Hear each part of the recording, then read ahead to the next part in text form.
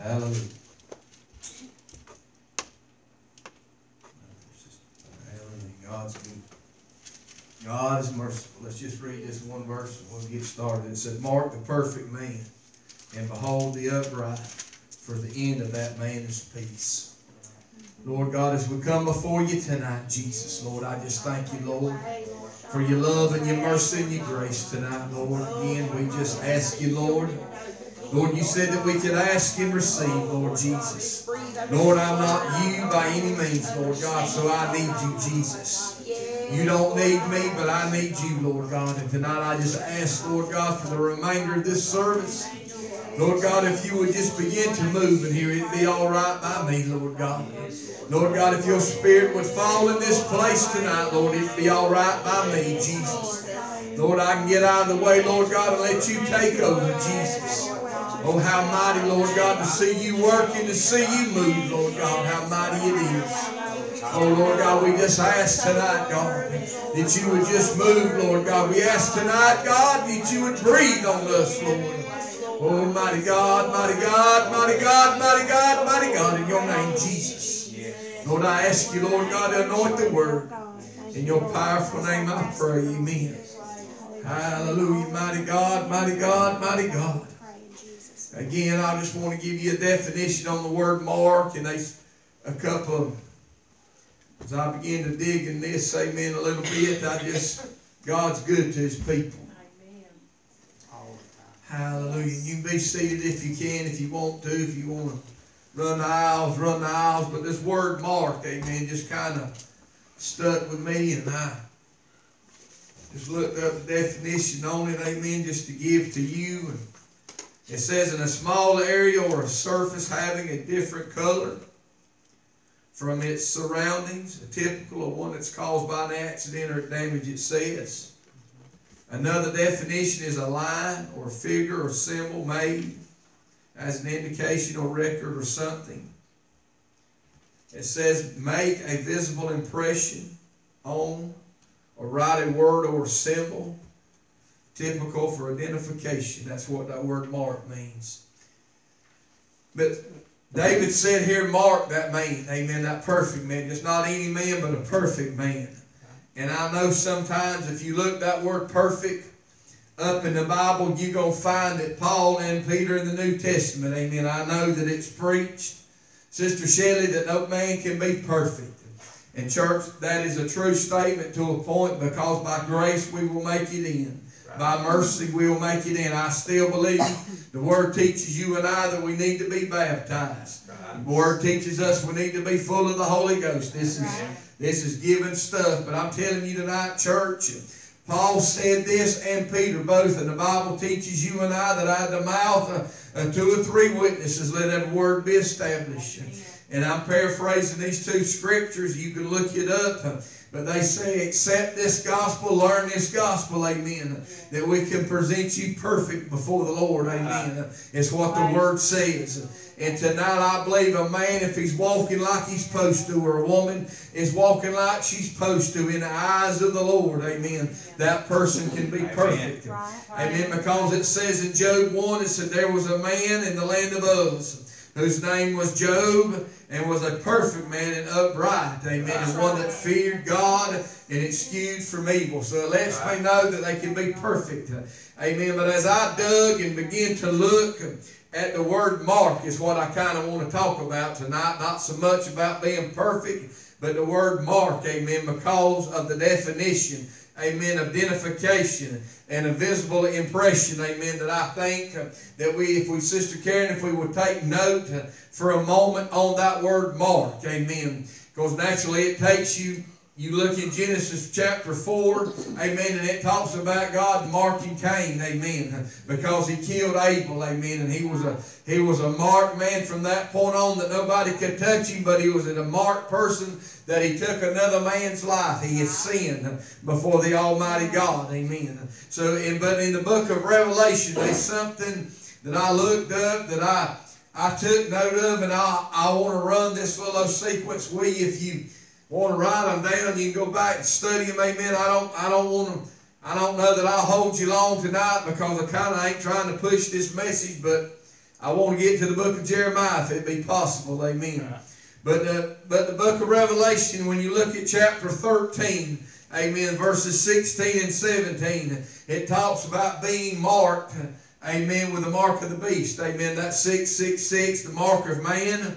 Amen. And we know, looking at this, we can go back to these definitions and know that we can find a definition talking about being marked with that number. But in Revelation 14, 9 and verses 11, it tells you about what if you take the mark, what the consequences, amen, behind, amen, taking that mark. Amen. Revelations 15 and 2 talks about the ones pointing out the ones that got victory over the mark, Sister Karen, amen, where they would be. Amen. Because they sit back and didn't take the mark, amen, that they would get victory over it. But 16:2, amen, talks about the angel beginning to start the torment of the ones, amen, repercussion of the ones that did take the mark, amen. Again, we can go back to these definitions and find, amen, writing a word or a symbol, amen, typical for identification. So if you take the mark, amen, you're being identified being one of Satan's, amen. If you take the name of Jesus, naturally, you'll have a mark of identification, amen, to be with Jesus, amen. It's real simple, amen. It's living for the Lord is real simple, church. But the Bible says in Revelations 19 and 20, this is where the torment that Jesus throws everyone that has this mark, amen, the Bible says, into the lake of fire. Amen. But in chapter 20, verse 4 of Revelation, talking about the reward, amen, of the ones that did not. There was a chapter I give you on the victory, amen, but there's also a chapter on the reward, amen, of those that did not take and receive the mark of the beast. And tonight, church, amen, there is something about this where David said, mark the perfect man. You and I need to have an identification.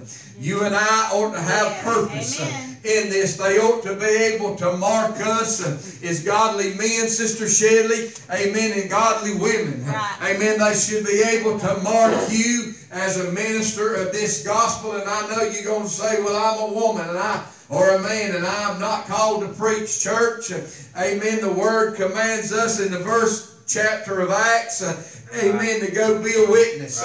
And you'll find out as you begin to witness, amen, you begin to minister. And as you begin to minister, amen, that anointing will come on you, and you'll begin to preach, thus saith the Lord, amen. So everybody's called, because that's what Paul said, for us to do the work of what? An evangelist, amen. You say, well, Brother Kenny, you keep mentioning all of these things. Well, the Bible teaches me, amen, that I must preach these things. The Bible teaches me, amen, that I must take the flock, amen, and I need to push them to their level, amen. I need to show them what they need to do, amen. Hallelujah, to obtain, amen. We're not here, amen, to occupy space by any means, church. But we're here to move, amen, and push this kingdom forward. Amen. I can't find anywhere that Jesus stood still and said, I can't. Amen. I've done enough. Amen. I'm content. Amen. By just a woman with the issue of blood touching me. Amen. And me healing her. Amen. I'm just content being in Lazarus' house. I'm content, but I wasn't Jesus. Jesus went everywhere that he could in those 3.5 years that he preached. Amen. He went everywhere. I believe that he knocked out every corner. He went to all 4 corners that he was able to get to, church, to get this word out. And I believe we're supposed to be the same. Amen. But if you want to go to the book of Jeremiah with me, amen, I'm going to be in the 23rd chapter of Jeremiah. Amen. There's something there that I would love to show you. Amen. Hallelujah. Mighty God. Just give me a minute here. Thank you, Jesus. Hallelujah. Right there. Hallelujah. Mighty God. Hallelujah. He's a mighty God tonight. Amen. That's right. Mighty God. Hallelujah. This word may not stir you like it does me, but I'm telling you, when the Lord gives me something, amen, I love to hang on to it. Amen. But amen, if you in Jeremiah 23, amen, I want to read about the 15th verse. Amen. It says, therefore thus saith the Lord. This is Jeremiah talking. Concerning, it says, the prophets, behold, I will feed them with wormwood. If you look up wormwood, what wormwood is, amen. It's bitter, amen. It's an herb, amen. Hallelujah, that it will, if you put that anywhere around anything, Sister Karen, it will make it bitter. And it said it will make them drink the water of gall, amen. For the prophets of Jerusalem is profaneness, it says, and go forth into all, amen, the land, it says. And if you'll look at that word profaneness and that N-E-S-S, you'll find it, it's worthless, amen. They ain't nothing to it. But he said this in 16, thus saith the Lord of hosts, hearken not unto the words of the prophets that prophesy unto you. They make you vain. They speak a vision of their own heart and not of the mouth of the Lord, amen. They shall steal. It says they say still unto them that despise me. Thus, the Lord hath said, you shall have peace. And they say unto every one walketh after the image of their own heart, it says here, his own heart. No evil shall come upon you.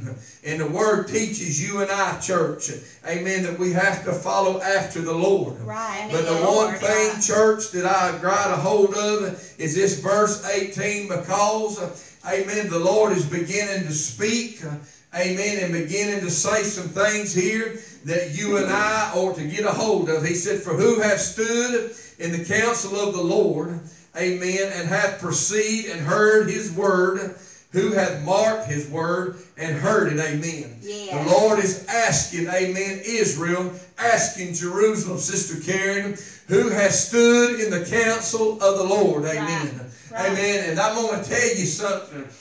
Sister Ursula, some people can preach, and some people can say that they're Christians, amen, and do everything that they want. But I'm telling you tonight, church, you walk on deadly ground, amen, if you ever sit up and say that you've been in the presence of the Almighty when you ain't been. When you begin to say that the Lord said thus and thus, and the Lord ain't said thus and thus tonight, church. I'm telling you something right now, you are walking on deadly ground. Amen. But not only did it say who stood in the counsel, amen, but who hath perceived and heard his word. That's something that I want to preach just a few moments to you, amen, to elevate you to a place, amen, to give you something, a gold nugget tonight, Sister Karen, amen, that you can leave this place. That word perceive, what it means, amen, is to become aware of conscience, or the conscience of something. Amen. Come to realize or understand, interpret or look on someone or something in a particular way. Amen. It's when you stand, church, amen, in the presence of the Almighty. Amen. And Sister Shelley, it's when you begin to receive, amen, what? That not only receive it, amen, but understand it, amen. What God is wanting you to do, what God is wanting you to say for Him. Amen. Sometimes we get, we call it a charismatic movement. Amen. Everybody wants to get the music a little bit louder than it should. Amen. Everybody wants to clap a little faster than they should. They want to stomp feet.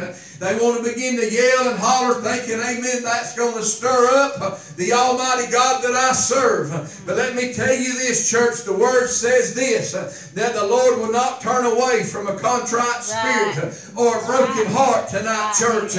And I believe He said those that worship Him has to worship Him. A true worshiper would worship Him in the Spirit, amen, and in the truth is what the Word tells me tonight. So I believe that somebody that really wants to get in that presence, that really wants to perceive, really wants to understand, that really wants, thus saith the Lord, it's going to cost you something, amen, tonight. Amen, and you may come up wherever your prayer closet is, Sister Shelley, and you may go to that closet 20 times, and you may pray for everybody that you can think about praying for. You may pray for Obama, you may pray for third world countries, you may pray for hungry children, abused children, amen, and you may pray, and leave that prayer closet, and just want to say, if you want to call it checking the box that I prayed today, amen. But sometimes it can come on the 21st time, it can come on the first time, Amen. It don't matter. God shows up when He wants to, church.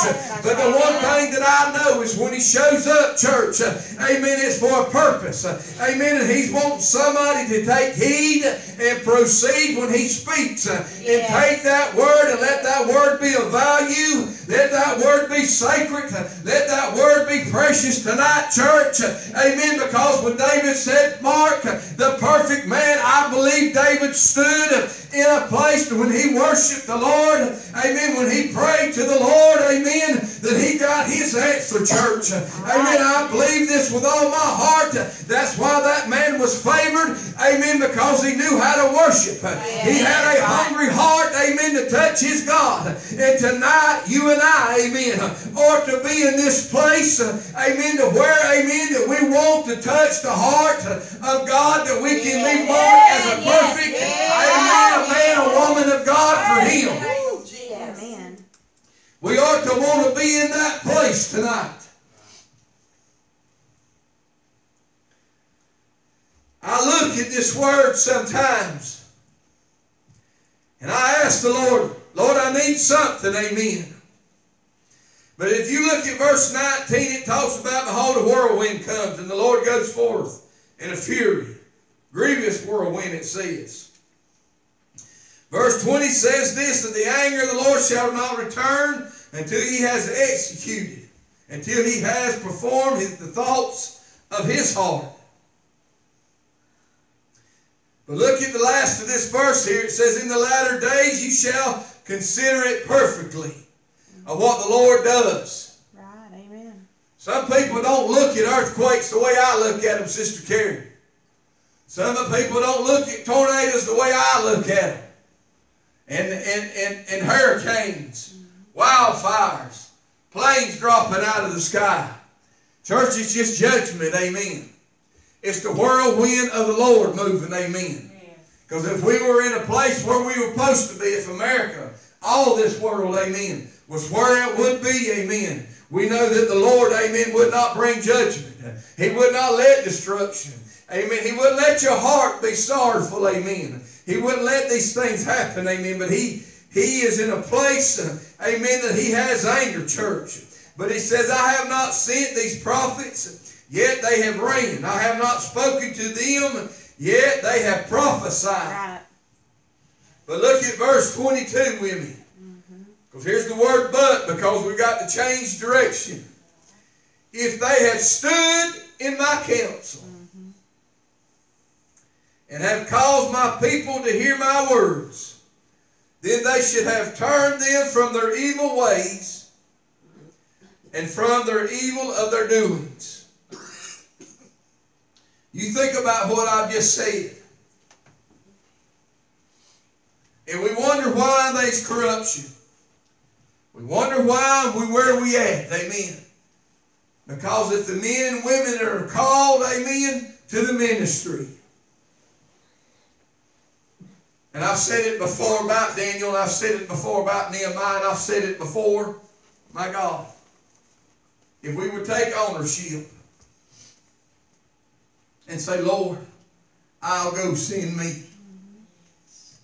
Did Job take ownership and say, it has to be me, these problems? It's not the God that I serve. Amen. It has to be me.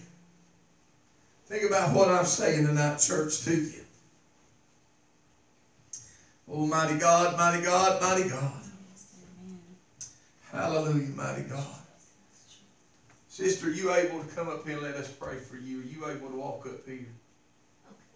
Hallelujah. Y'all come on, let's pray for her. She's hurt. She's in misery. Hallelujah, mighty God. Oh, mighty God, mighty God. Come on, sis. You able. Hallelujah. Hallelujah.